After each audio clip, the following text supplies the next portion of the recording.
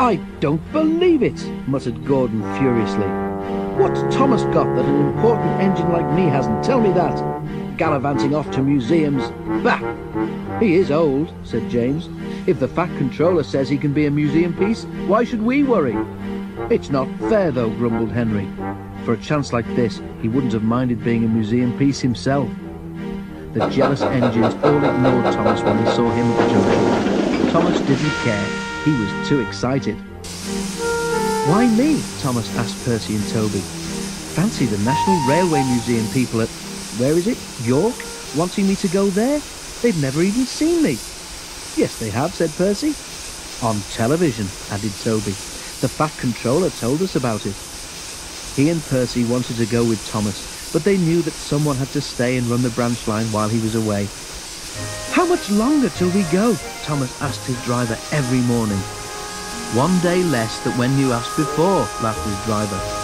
"Anyone would think you wanted to be a museum piece." Thomas grinned. "Gordon, Henry and James are just jealous," he chuckled. "Who else is at this museum?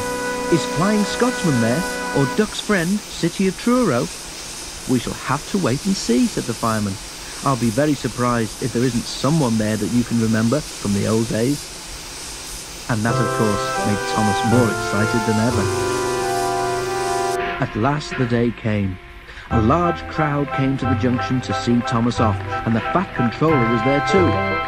"Goodbye, Thomas," he said. "Enjoy yourself and be a credit to our railway." Everyone gave 3 cheers and Thomas set off.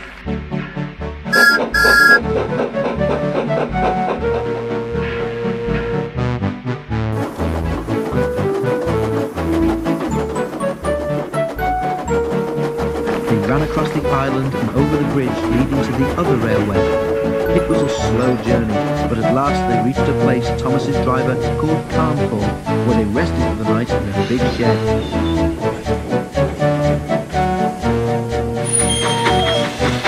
Next day they went on. At Skipton, Thomas stopped for a drink and to let a goods train overtake it.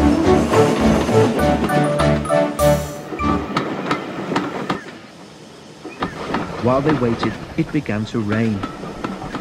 In a signal box a little way ahead, the signalman opened his level crossing gates for Thomas and set his signals to clear.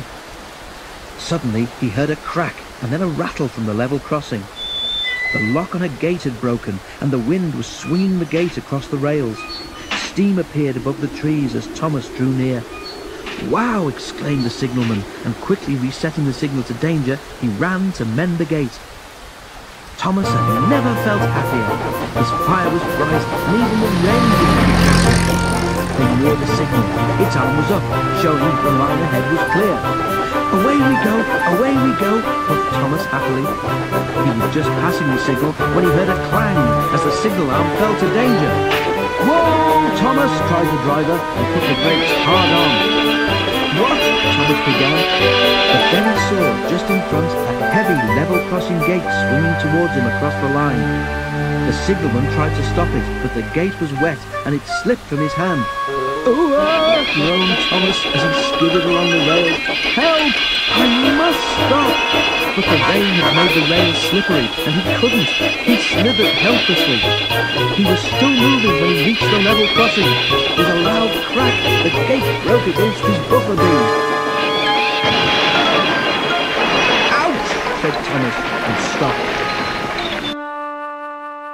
The signalman ran to his telephone and then directed Thomas into a siding where an inspector examined him. His buffer beam was bent and one of his buffers was broken. "You can't go on like that," said the inspector. "Not on the railway anyhow." "But I'm supposed to be in York tomorrow," wailed Thomas. "I know that," said the inspector. "Never mind, leave it to me and I'll see what can be done." And with that, Thomas had to be content.